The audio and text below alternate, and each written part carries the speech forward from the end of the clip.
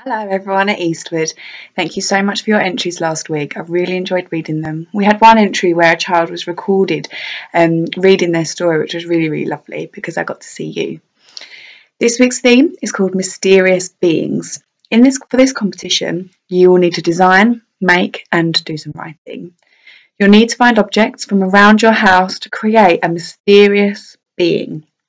Don't worry if you haven't got anything that you can stick it together with. I want you to imagine that you're at the beach collecting seashells and you're making patterns or pictures on the sand. It's going to be that sort of challenge.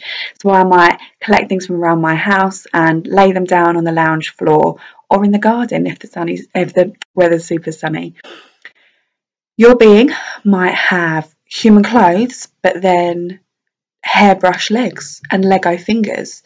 It might have toothpaste arms. I want you to be as creative as you possibly can. Once you've made your being, I want you to create a piece of writing about it and send me that piece of writing.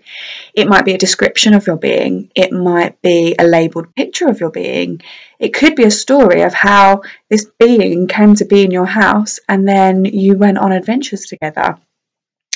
Again, it's 500 words. The deadline is next Monday, the 4th of May, and you can send your entries to my email address. Keep yourself safe, and I hope you're being good. Bye.